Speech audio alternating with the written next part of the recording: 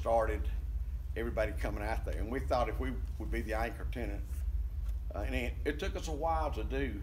The community center library was the easiest part, really.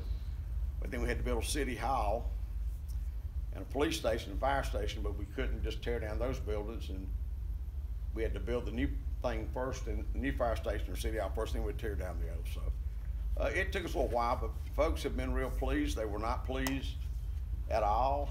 A lot of folks called this a white elephant. You know, it was going to be put the city under.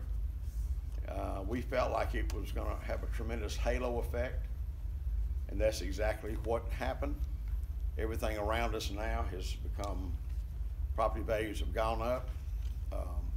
We have events in the downtown that are just family friendly. We have a very diverse community, and I think that has a lot to